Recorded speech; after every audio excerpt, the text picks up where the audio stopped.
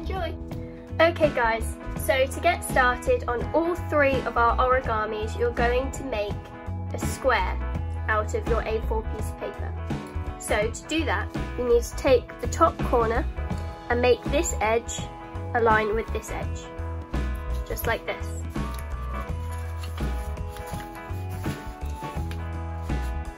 And what you want to do is get this top corner to fold in half.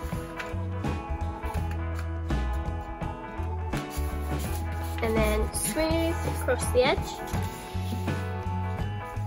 And then when you have this shape, you want to get rid of this by cutting it off with some scissors. Okay then guys, so once you have your square, you see how it's folded like this? You then need to make this same crease along this side. So you need to take this edge and fold it with this one.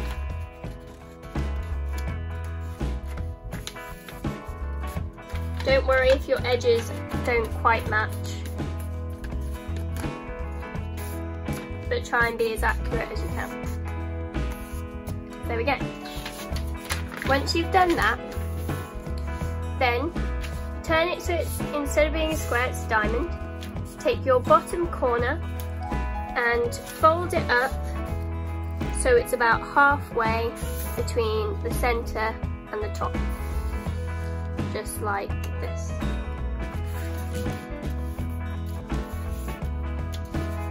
There we go. For our next step, to make the wings, you're going to want to turn it over, and then you're going to want to fold this corner to match with the centre crease line. And do that for both sides. Just like this, and now do it on the other side. So there we go. Now, you want to take this corner and fold it back out so it aligns with your bottom corner. So you take this corner here and align it with this corner here. And again, you do that with both sides. Now that we've done this, you can turn it back over, and now you can see you have your wings. But because we don't want the penguin to have a pointy forehead and we need it to have a beak, you need to take this top corner and you need to fold it underneath as much as you want, depending on how big or how small you want the penguin's forehead to be. So I just take it under about an inch, just like that. And now you take this and you just fold it down as big as you want the beak to be. So I do that about an inch too. So there you go. There you have it. That's your penguin. And then once you colour it in, it may look something like this. Okay guys, so for our second origami animal, we will be making an owl. So it may look like this. So I've already skipped ahead to making the square, and if you need to go back and look at how to do that, then feel free to rewind the video. So from here, we need to do what we did last time, where we make the crease along here as well as along here. So just take up your top corner and make a crease.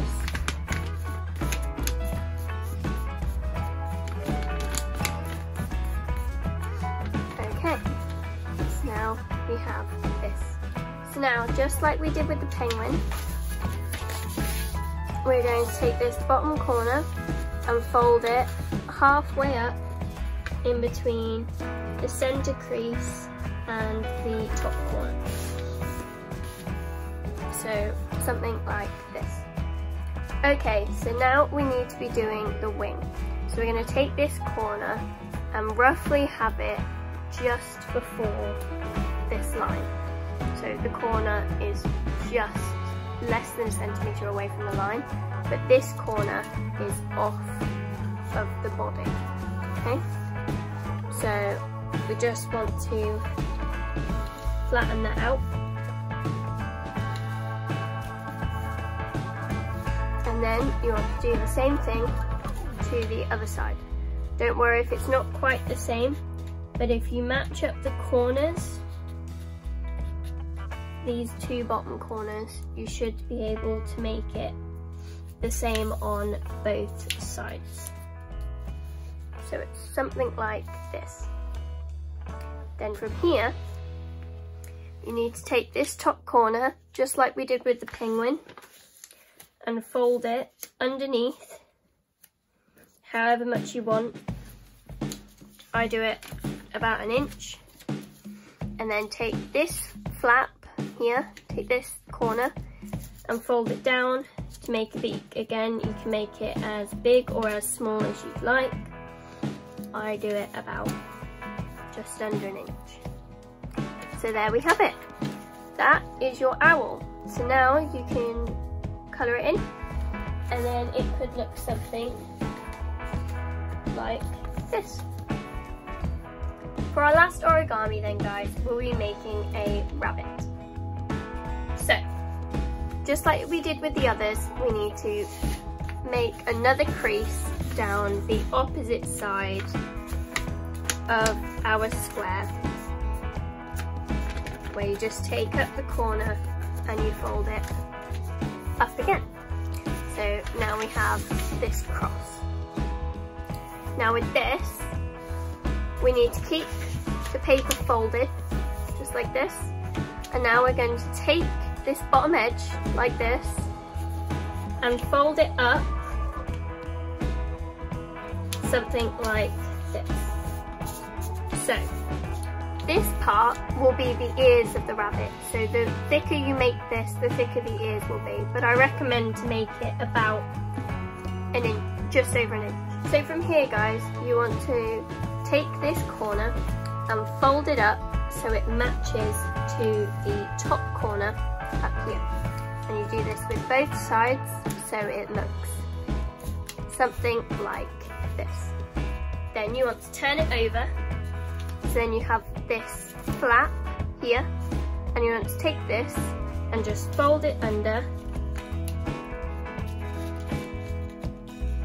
and flatten that out.